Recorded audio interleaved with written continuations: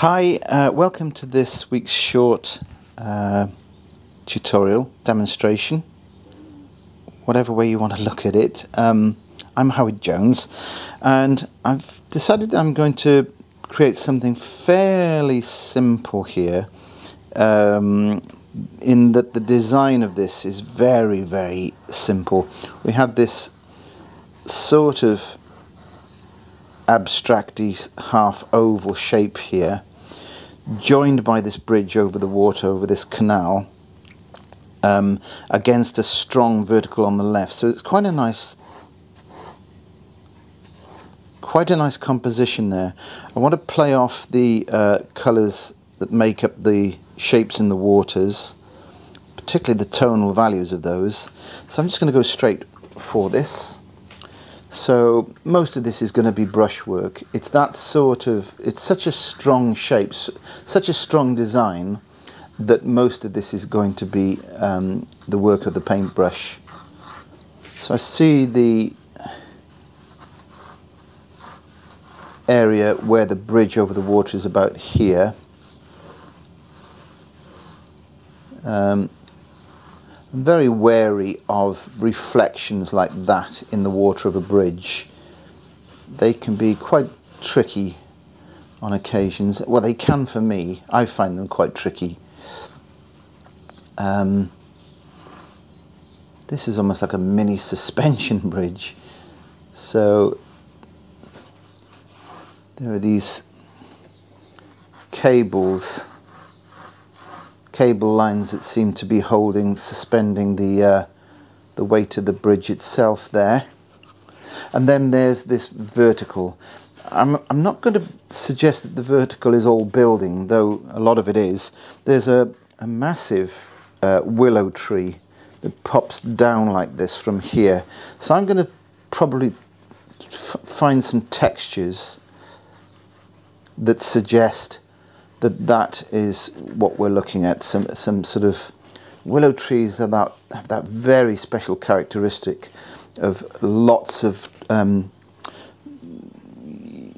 hanging verticals to the shape. So the opposite, so that's my left hand side, pretty simple. That's my bridge, again pretty simple. There's some things going on behind which perhaps we'll hint upon, just above the top of the bridge there. And then this is really just a mixture of abstract, varying degrees of tonal value. So see what we can get achieved in this. I'll keep the sky fairly straightforward. We'll have a flat wash up here. We'll have it cool at the top, I think, and then warm it up as we come down into the sky. The lower part of the sky, I mean, sorry. So this is just a colour called Antwerp Blue. Has a slight greeny tinge to it.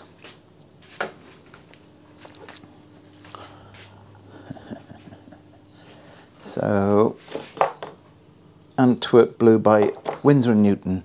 So at the base of the sky down here, just going to warm it up with some raw sienna.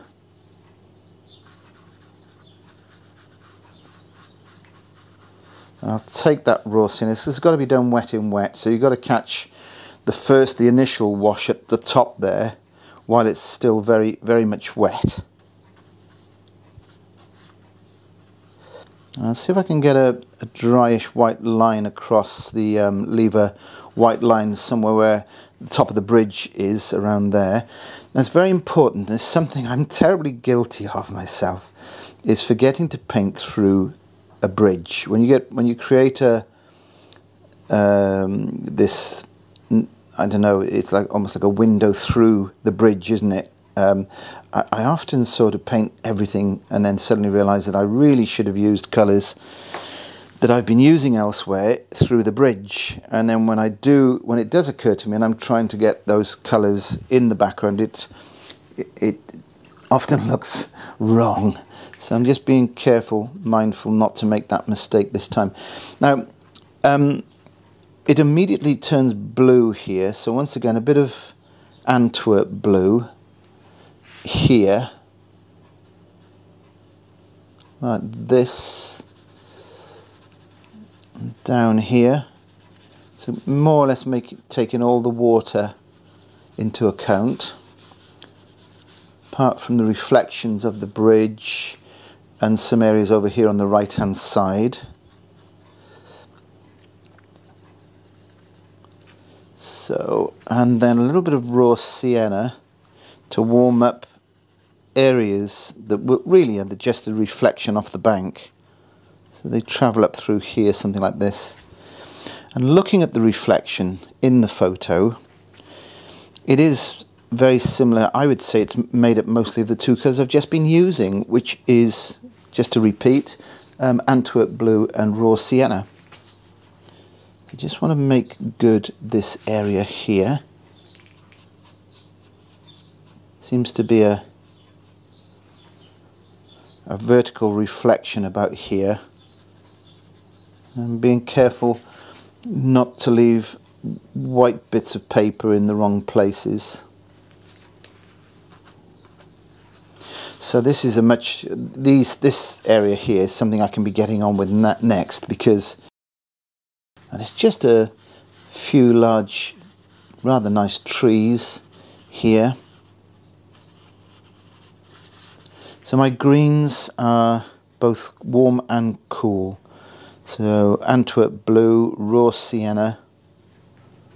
Raw sienna offers the warmth, of course, and the Antwerp blue keeps other areas of that tree cool. So the cooler areas might be down in the areas that we might consider to be in shadow or shade, like this. There's a lovely dark runs over the grassy bank down here.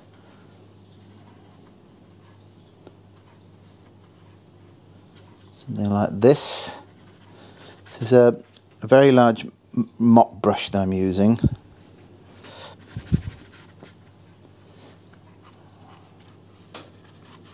Seems to be some sort of path about here, something like that. So I might need to leave a little bit of light just here popping through. We'll bring in a little bit of raw sienna and maybe a little bit of a colour called quinacridone gold, just to show some sunlight here. Like that.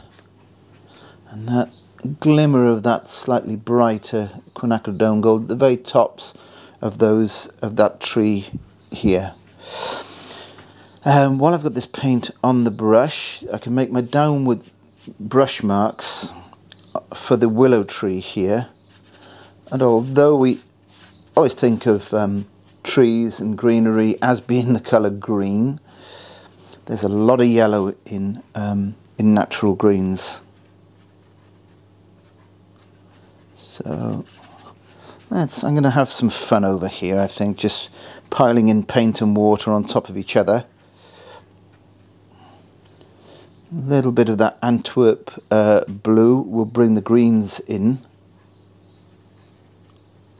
like this.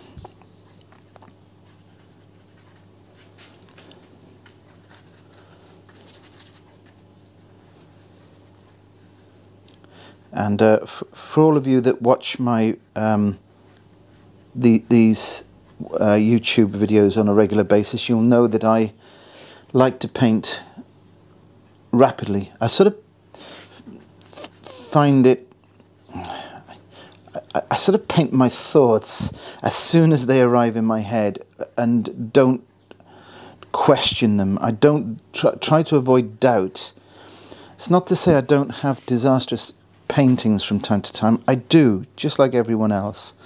But I prefer to work that way and have the odd disaster than to continuously see paintings that I'm not happy with, that I'm just not happy with. Even my disasters, I've had such fun painting them that overrides the fact that it might not be my best painting. It's the actual process of the painting for me that does it, that keeps me painting. So I'm always ready to sacrifice the odd painting because for the sheer enjoyment of painting it the way I paint it. So, okay, there's this area under the bridge again. Seems to be a reflected shape just about here. Probably off that tree we can see up there against the sky. Somewhere around there, actually. Yeah, it's not essential that that's painted exactly as is. I do like to use this technique of bringing a vertical brush stroke down in my reflections like this. So this is a flat brush, and with a little bit of moisture in the brush, I will just pull the paint down like this, while there's still a bit of moisture, as I say, in the area on the paper surface. Now I think now's the time to go in with this reflection of the bridge. So I think I'm going to dry brush it mostly. So it goes something like, hang on, just a bit of raw sienna and Antwerp blue.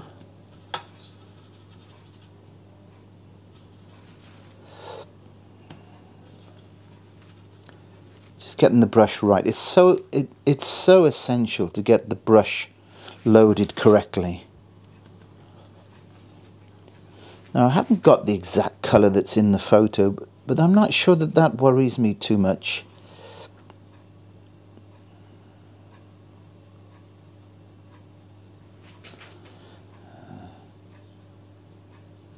Again, I'm using a vertical brush mark. In my some of my forthcoming videos, I want to talk more about and demonstrate more to you folks about the how important good brushwork is, brushcraft, you know, even down to the drying it in between mixes and just getting that ratio of paint to water correct each time. So let's turn our attention to the bridge, sticking with this slightly larger round brush, sticking with the same colours. So I will put a little bit of ultramarine blue in this one instead of the Antwerp blue, but with the raw sienna again.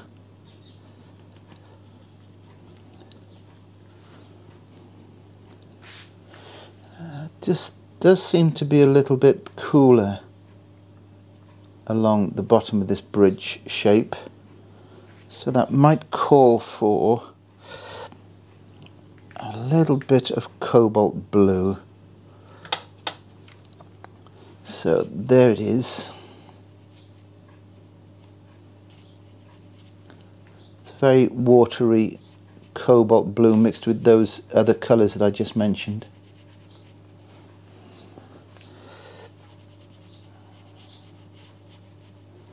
Being careful here not to make contact with areas I think that might still be wet.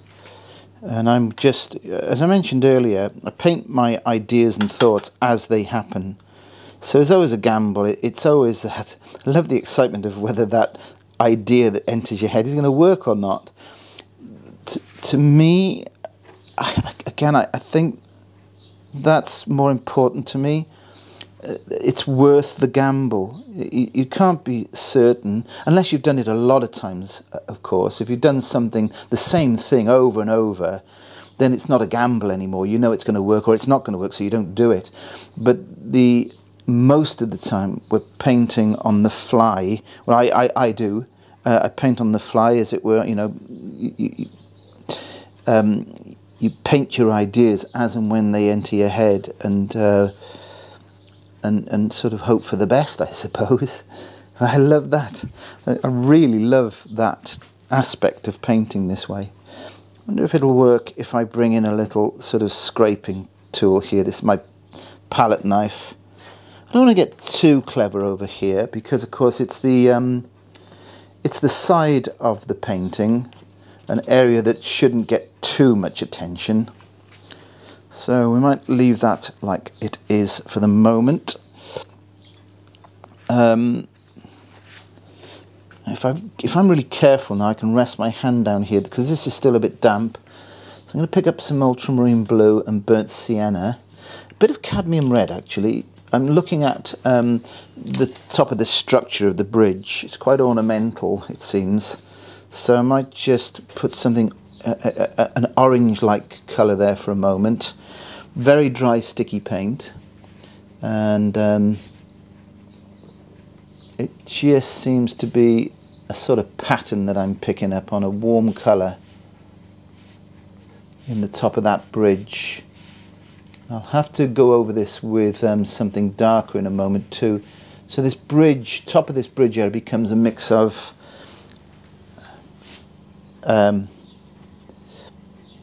warm shapes, dark shapes, little bits of the white paper maybe even is required in the odd place.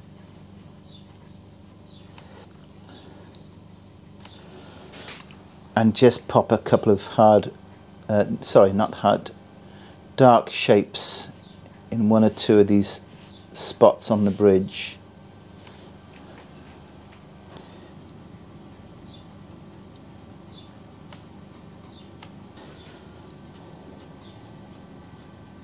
If something's a bit heavy, I often do this, I just run a finger into it carefully.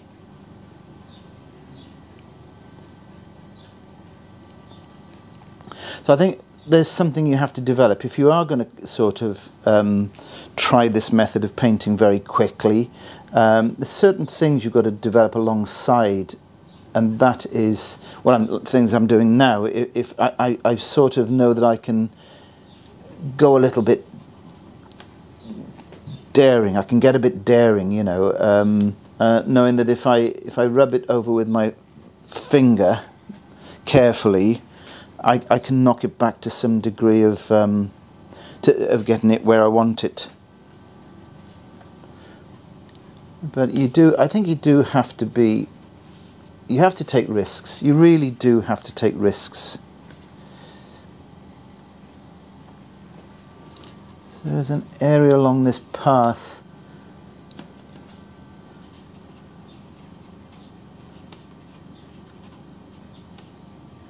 Here.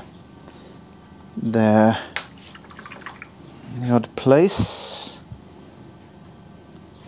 There are buildings, just the evidence of a building up here.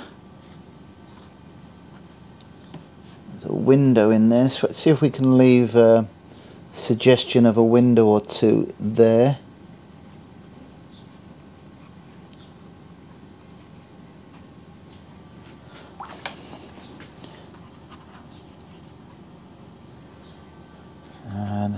A weaker mix over the top, over the roof, with some warmth into it. So just pick up a little bit of cadmium red,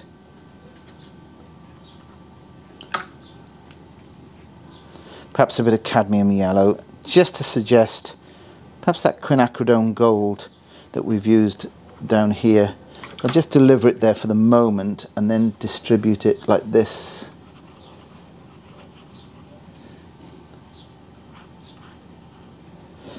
Okay.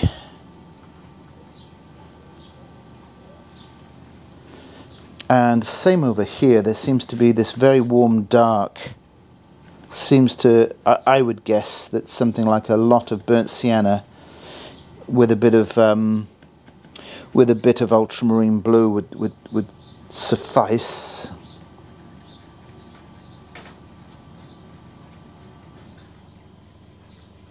I don't feel the need in the photo. There's quite a bit of that face of the building is exposed. Not sure whether that's what I want for my painting. We'll just hint upon a little bit of warmth there, I think.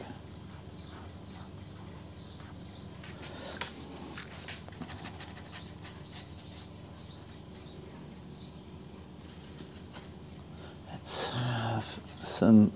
I'm putting in a little bit of alizarin crimson now into those warm darks. Just brings a little more life to them.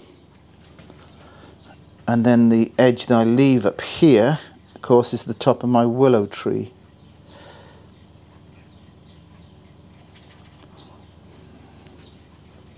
Sorry, just let my cat out of the room here. Just a little hint of something on the side there, a window or something, part of the structure. Now that that's dry, what I did over the top of the bridge, I'm just going to run water through most of it. Careful not to disrupt the paint, the shapes that I made, but the water will soften a lot of those shapes that I applied.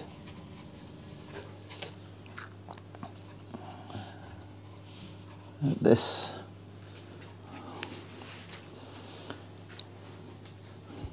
Okay, I'm going to put these ropes, or whatever they are, cables rather. I think they're probably something a bit more substantial than a rope. So here are my cables going across here. I got the underlying pencil marks that I made when I drew all this out. That's okay. I mean, I can really just adjust those, get rid of those when the painting's dry.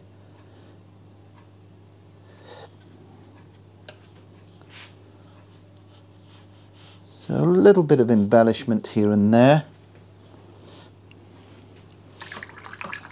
Just going to go behind, just going to texture a few of these trees and green areas now. And that'll be more or less the finished job. So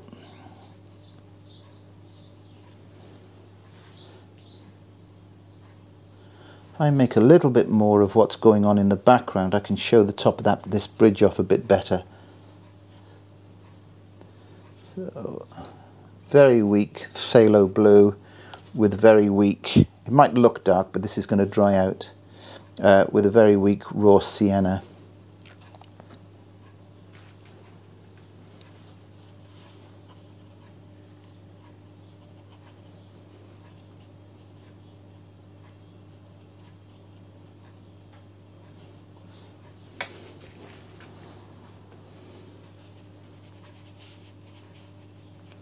Seems to be another little building down here.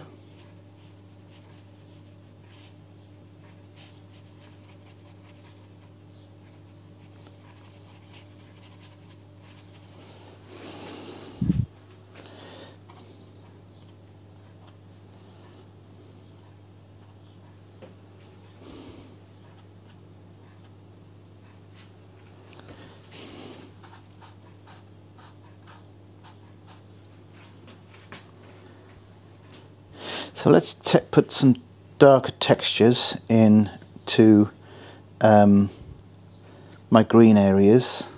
So raw sienna, Antwerp blue, a little bit of alizarin crimson in this will darken the colour. So I'm just going in now, making absolutely sure I'm happy with the tonal exchanges throughout the painting.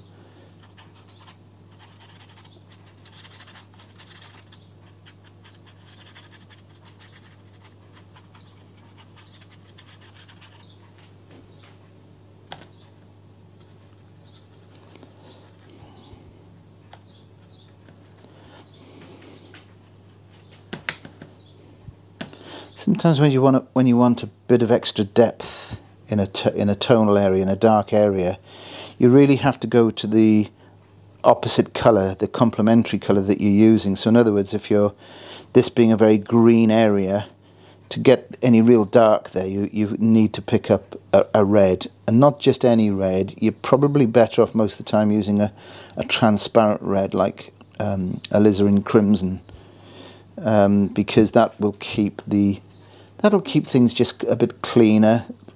It'll avoid you going into that muddy territory that we all know.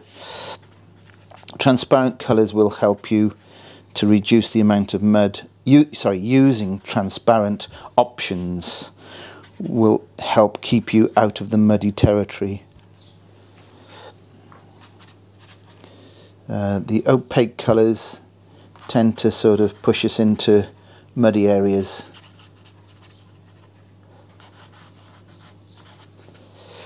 Okay, I think we're nearly there. So the reason why I'm looking at this side for a bit of extra dark is just for some cohesion from left to right, from the left side of the paint into the right and vice versa. Let's just run a little bit of ripple in one or two areas here.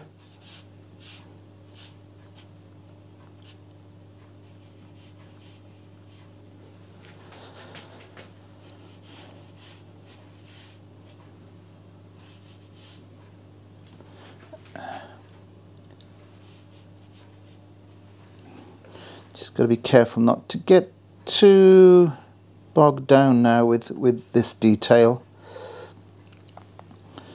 I'm just checking it over the painting for hard edges, soft edges. Is the ratio right? Which I always think is at 70-30 ratio. You know, it depends on what the surface is that the shadows and things are actually falling on, but the rule of thumb is this: if your shadowy areas, your dark areas are on hard surfaced objects like buildings, walls, things like that, then you really should be looking at 70% hard edge, 30% the remaining whatever soft edge.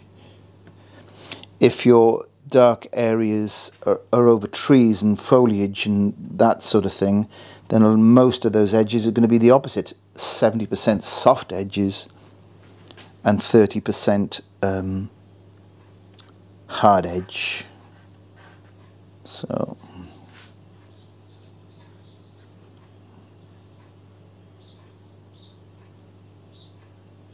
I think we'll leave it like that. I'm just going to bring a little bit of white gouache into the mix.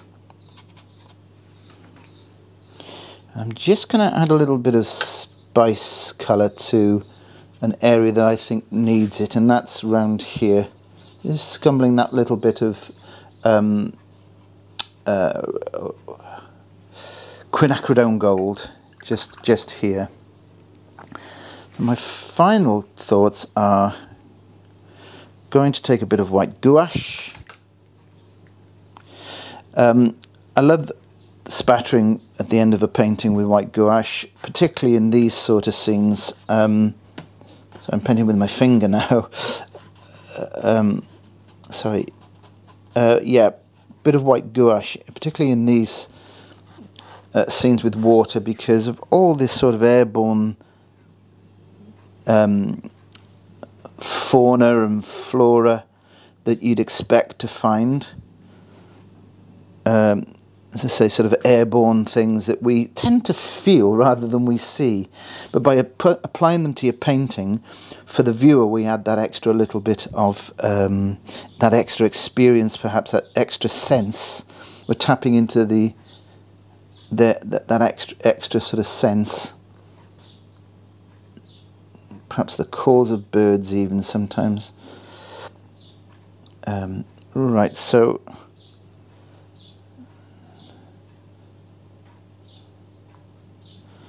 it may just be that one or two of those verticals are catching the light. Let's put the mount round it and have a look. Okay, this has been one of those rare occasions where I actually paint quite close to the source reference, the photograph. I don't do that very often, if I'm honest. I prefer to paint from, you know, with as much invention and creativity as possible. Sorry, I'm moving this mount around here, trying to find the best pitch, the best crop. So why don't I do for you a crit of my painting, a critique here, which I think is always I would do anyway. So so my thoughts are there may just be a little bit too much of this willow tree shape here, and that it might be better if it was cropped, not by much, but perhaps by an inch from this right-hand side. Mostly the rest of the painting I'm sort of okay with. I do wonder whether I could have gone a little bit darker with the reflection of the bridge.